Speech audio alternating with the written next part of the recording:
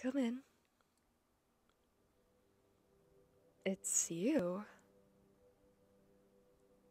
I didn't expect to see you, especially at my place of work. What is it that you're doing here? You wanted to see me? You wanted a reading? Well, I mean, yeah, that's what I do here, but I thought maybe you just were trying to find a way to talk to me or something.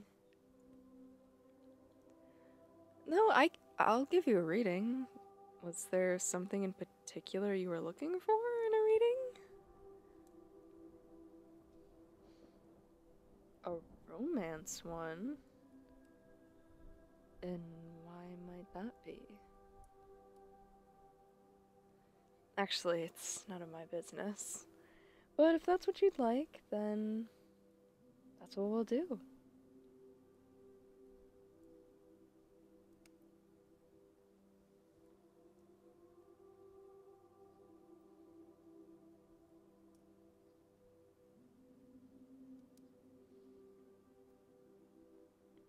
Okay. We're gonna be doing a 6-card spread for you. I don't usually do these because they can be a little time consuming, but I guess you can say that you're a special customer. Now, the way that I do my readings is probably a bit different than others. Although I'm not particularly sure because I've only ever done my own readings, so I don't know how others do it. But the most important thing that you have to do is shuffle the cards.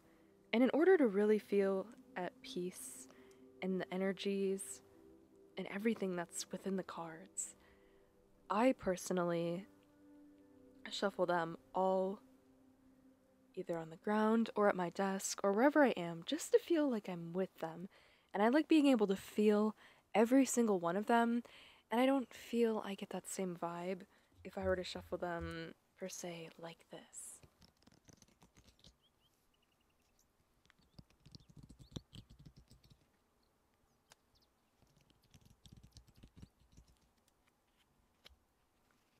See, I need to feel like I'm with the cards.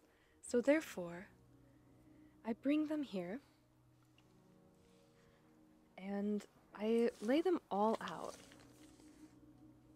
and shuffle.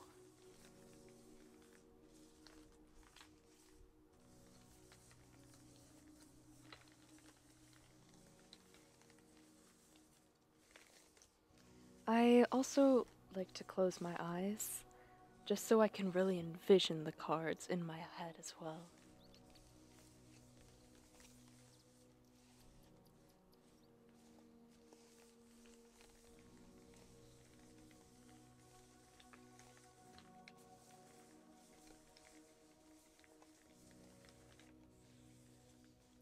Now, putting them into a deck, I believe, is the most complicated part because I fear of what I'm putting at the top. So I also try to do this with my eyes closed, but it's hard because all the cards are like facing different directions. So I try to do it to the best of my ability with my eyes closed, but I sometimes have to open them to figure out what I'm even doing.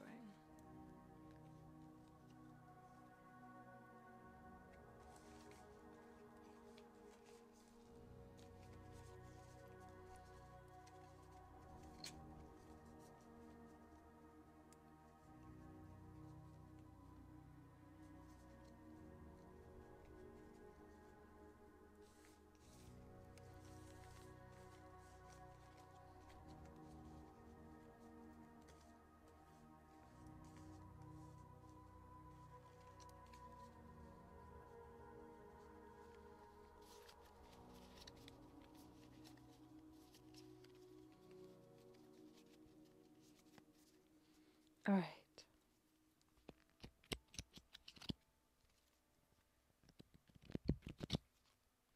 I've finished shuffling, and now we're doing a 6-card spread for finding a compatible partner, since I'm going to arrange the cards in a bridge-like pattern, as it's your bridge to finding the right person and making sure you're taking all the right steps.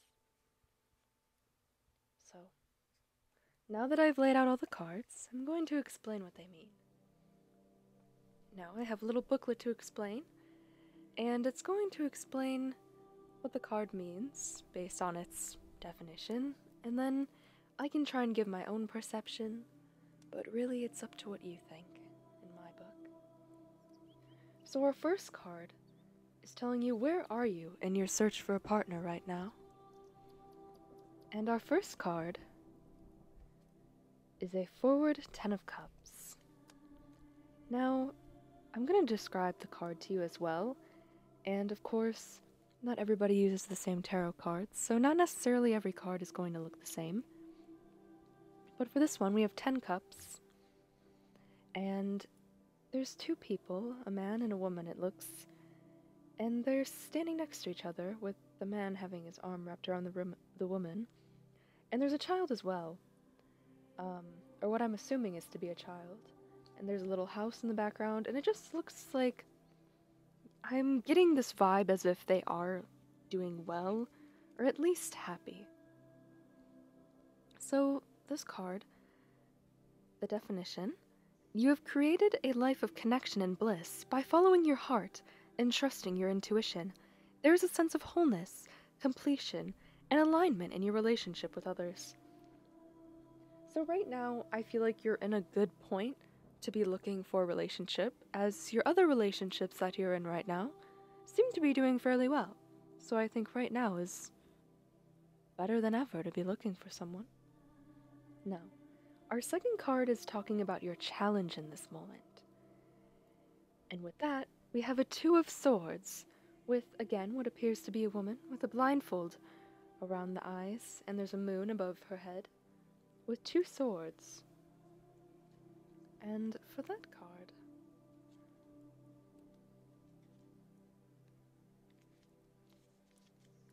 you are facing a challenging decision, a fork in the road, but you are unsure which option to take. Look closer. There are aspects that you are not currently seeing that will help you make the right decision. So maybe you're kind of stuck. Even if you have these relationships that are working out for you right now, you might not know exactly what you want to do. There might be somebody that you're looking for, or maybe you're not even sure who you're looking for, but you feel you don't know when's the best time to either reach out or how to do it. And I say you should go with your gut, because based on the spread so far, it's seeming fairly positive.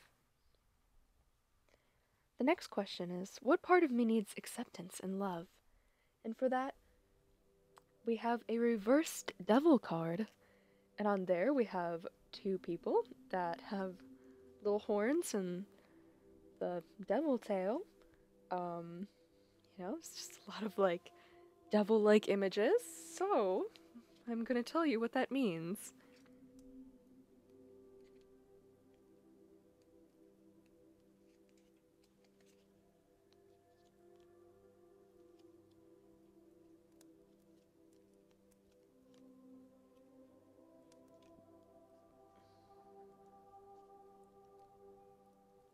Be aware of self-sabotage and self-destructive behavior.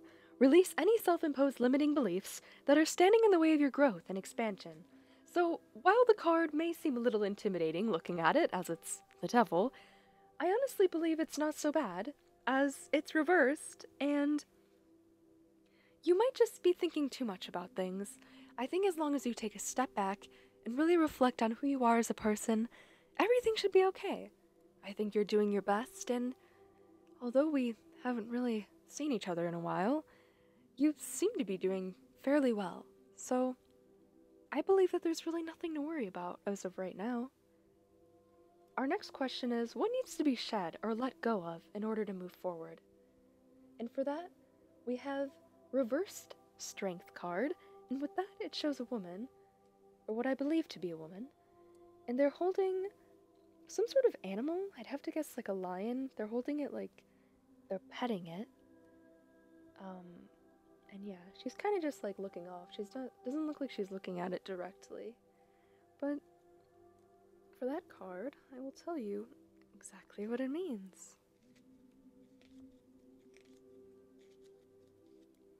You are a powerful force. You just need to connect with this inner power in a constructive way. Others may question your strength, but you are fierce inside. So what needs to be shed or let go? I think you need to let go of any doubt that you're feeling, because as this card is already telling you, and even the previous one as well, is that you might be feeling these doubts or wanting to self sabotage, but as long as you realize that there's more to yourself than any bad things that may have happened in the past or any negative characteristics you have, there's still positives and better things, and you shouldn't only focus on the negative because it's only going to bring you down. For the next card, the question we're asking is, what's the best way to approach finding the right relationship for me? And with that, we have a King of Pentacles, which is standing upright, and we have, can't really identify the gender, not that you necessarily can anyway in a silly little picture, but it looks like someone who is looking off, and they're holding one of the pentacle thingies, and I don't know, they just seem calm, but I will tell you what the card means based on my readings. You are experiencing financial loss, poverty, and feel isolated and alone. Help is nearby, but you are too focused on your financial problems to notice. You may be sabotaging your ability to create abundance by focusing only on what you lack. So, it's asking what's the best way to approach finding the right relationship. I think, especially if you're having issues with finances, then you should really focus there, and don't let that get the best of you either, because even though you might be struggling in the financial department, there's always going to be people there for you to help you get out of that, and you have to remember that too. And even if you're not struggling with finances, it could be a metaphor for something else, like how you might be struggling with yourself or your self-image, or maybe how you appear to others. Just focus on what's most important and work on that straight away. And for our final card, it's asking, what is the most aligned action you can start taking today? And with that, we have a King of Cups facing forward, and it looks like a king looking out at the ocean while he sits on a throne. And I will read you exactly what it means, as I always do. You are in control of your emotions, and you have the maturity to feel your feelings without allowing them to get the better of you. You balance the head and the heart perfectly, and are the master of your inner and outer worlds. So, basically, it's telling you that, even with these doubts, you still have the mental capacity to do whatever your mind wants, and whatever your body wants, whatever your heart wants, anything. You have that ability, you just have to let yourself truly feel it. So, all in all, I think that if you're looking to be in a relationship, I think, if anything, this reading probably helped. Because it's pretty positive, and you seem pretty happy just being able to look at your face and see you in person. So, what do you think?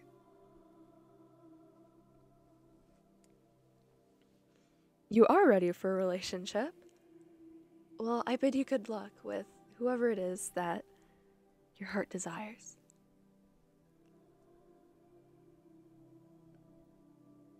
You want to ask me something? Yeah, go for it. Anything.